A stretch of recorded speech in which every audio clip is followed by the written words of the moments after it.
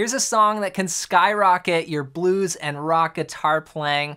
You can start playing just a simple version if you're a beginner, or you can also ramp it all the way up to a super advanced level by diving into all the different riffs and licks.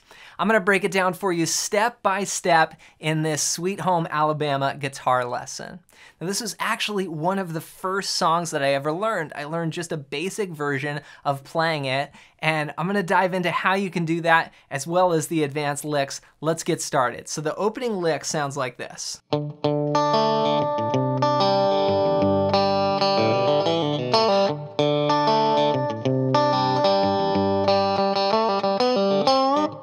right, so the first chord is D5, and this looks like a D chord here, but we're not gonna play the first string. So we'll play the open fourth string, second fret on the third string, and then third fret on the second string. Just those three notes there. And then we'll move to a C sus2 chord, which is the third fret on the fifth string, open D, open G, and then the third fret on the second string. So you'll notice that I'm not playing like a full chord like this. I'm just grabbing a couple notes out of those bigger parent chords. And then I'm gonna move this finger just up one string for the G chord. So I've got the third fret of the low E, muting the A string, open D, open G, and the third fret on the B string. So those are the three chords: D5, C sus2, G. Now what we're gonna do is we're gonna do this cool thing where we palm mute the bass notes, but then let the higher strings ring through. So we'll play the open fourth string twice with a palm mute, and then we'll play the second string and the third string. So then play the open fourth string, then go to the third fret. We'll switch to this next chord here, C sus2. We'll play the third fret on the fifth string and go 3, open 3. So again, palm muting there. Then play the second string, then the fourth string. So the first measure is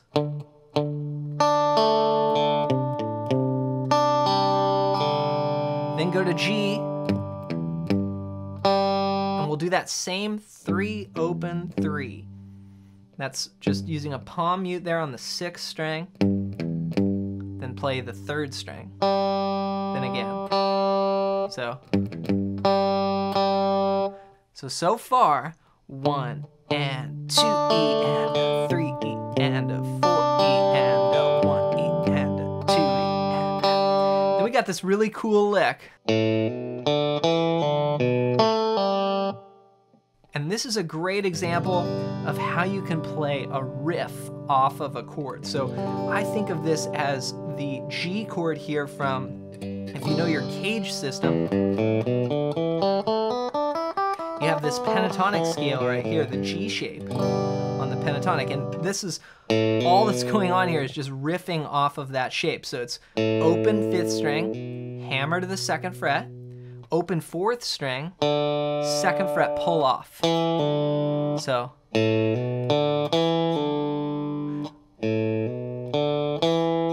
then go back to the second fret on the fifth string, then skip up to second fret on the third string and do a pull off to open. So 3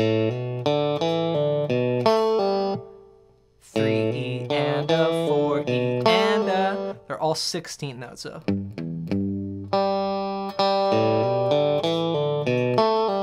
now there's a few ways you could finger it. Here I'm using my index to start.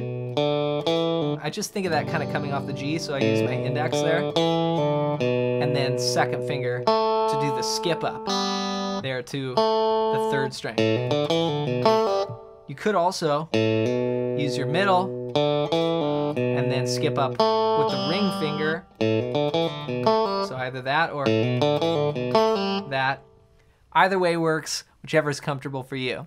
So this first part, going D to C to G with the first riff, goes like this.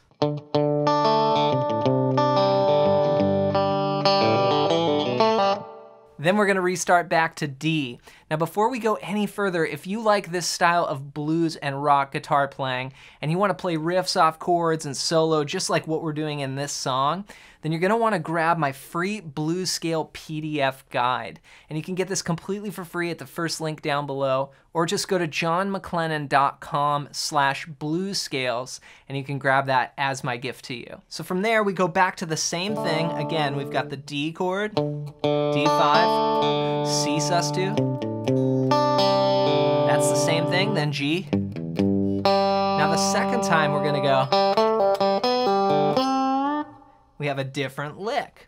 This goes open third string, then 2 pull off to 0, then play the open third string again, 4 pull off to 0, then play the open 4th string, and then bend up the 5th fret on the 3rd string, up a whole step.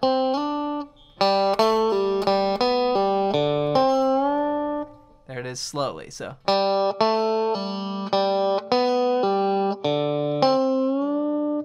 In time. And you're right back to the D chord again. So backing up.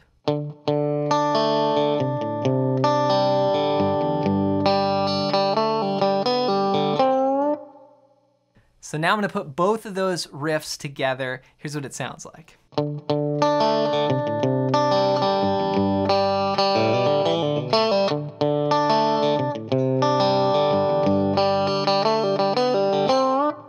Then it goes back and we do the first riff again.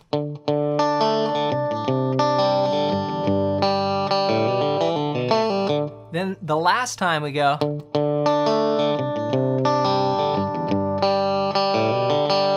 We sort of wind it down here because we're going into the verse. So we just play a simpler riff. We go 3, 0, 3 on the 6th string, then open 3rd string, open 3rd string again, then a hammer, open 5th string, hammer to 2, 4th string, 3rd string, just like this. And again, there's your G shape from Cage, right? And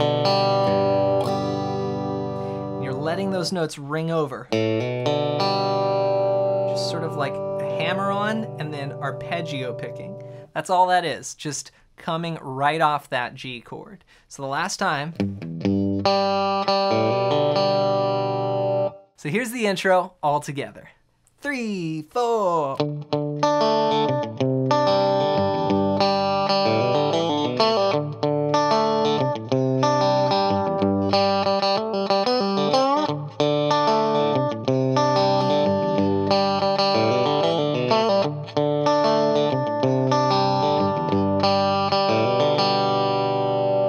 Then we start with the verse, big wheels keep on turning. Now here we're playing the same progression, D, C to G. In fact, that's 99% of the song. There's one other chord, but we'll get to that when it comes up.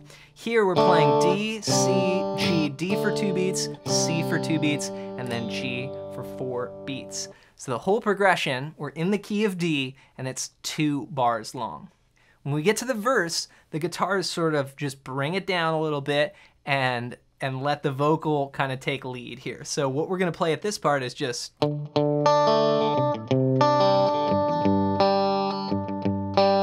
a simplified version of it. So we'll play the D to the C sus2, G, then again G. So we won't play all the fancy riffs and stuff. We'll just kind of let it simmer down a little bit, and the most embellishments you kind of hear are like just simple little licks like that. Last one, so.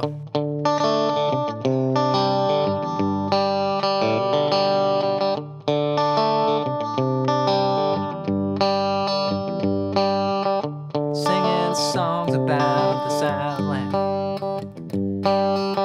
I miss Alabama once again, and I think it's the same. Then we go like this.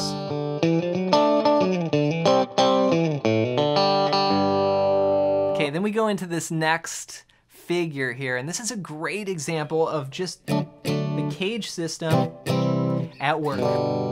It's, again, that G shape, but but we're gonna follow the progression. So we're gonna go like D, down to C, down to G, but we'll play it like this. Okay, little chromatic lick. This walks up 7, 8, 9, and then grab a double stop there on the the fourth and third strings. Then come back to the 9th fret on the 5th string. So then drop down to the 5th fret, hammer to 7, then grab a double stop here, 5 and 5 on those same strings, the 4th and 3rd strings, then play 7 on the 5th string. So that's really like a D chord down to a C chord.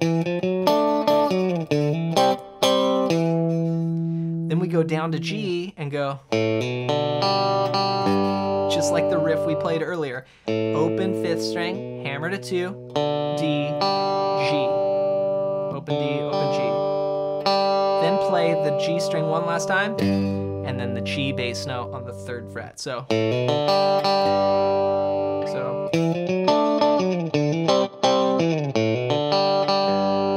again.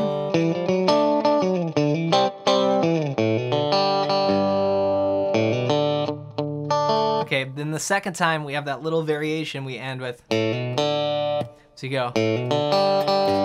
Then. Okay, so that's the open 5th string, hammer to 2, open 4th string. So all together, this little figure goes. Then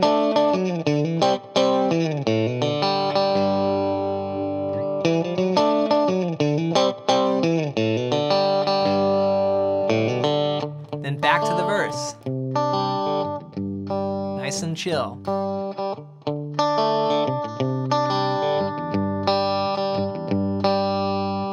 Then we play all of verse 2 again. Now at the end of verse 2, we go into the chorus where they sing Sweet Home Alabama.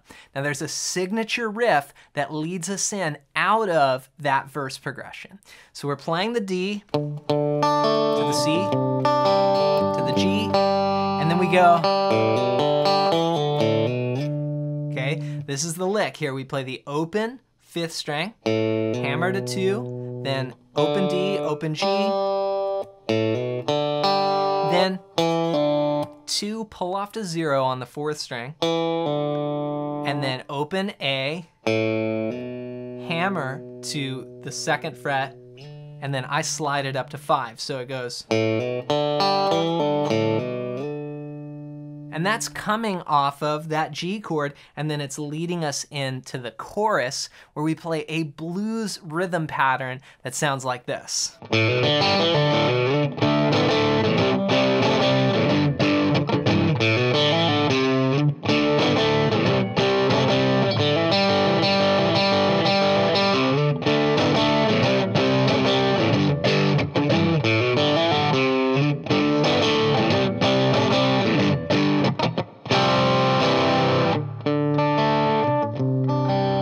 Back down to the main riff there.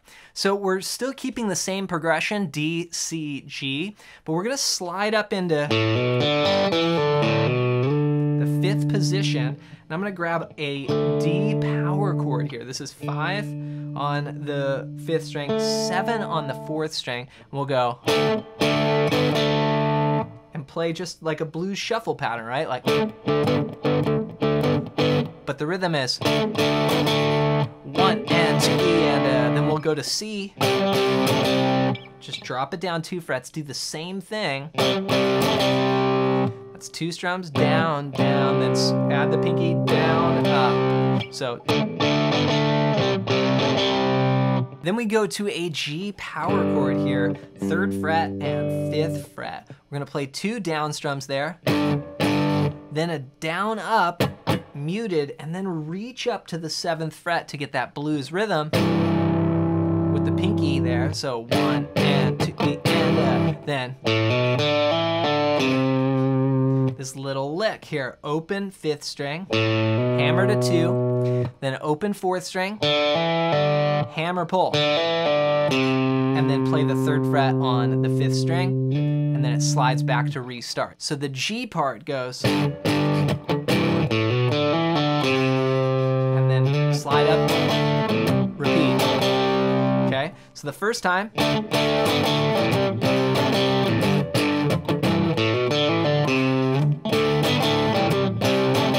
that's the same. Then the second time you do this figure. Okay, that's a repetitive figure. We play the open 4th string, hammer to 2, then the open 3rd string.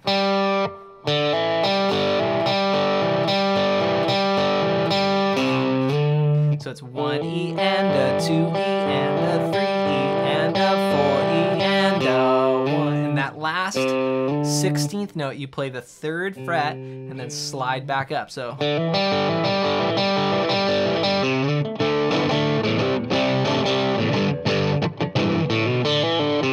that's the first riff again. Then the last time you go.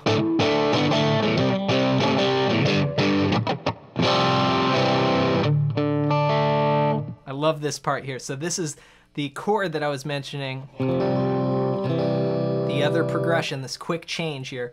We do D, down to C, then we go G. Then you go to F to C, and the way I play it is like this. Starting on the 5th string, 3, 3, open 1. And then go to C, 3, 2, open 1. It's just a great change. And it sounds so good. Then you're right back into the main riff. So let me back up. I'm gonna play the entire chorus and we'll lead into it with, remember, coming out of the verse, we have that signature riff that kicks us into the chorus. Here's what it sounds like the last time coming out of the verse. 3, 4.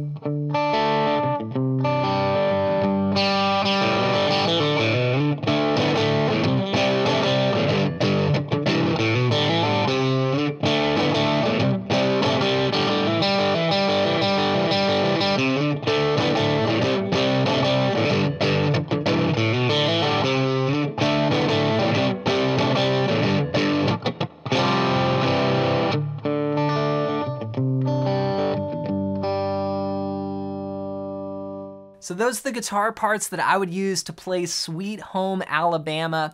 Now take your time with this. There's so many different licks and different variations, but practicing it is really gonna help you take your blues and your rock guitar playing to the next level. And to help you connect these scales and patterns so you can start improvising your own licks like this, grab my free blues scale PDF guide. Just go to johnmcclennan.com/bluescales, or you can click the first link down below and grab that as my gift to you.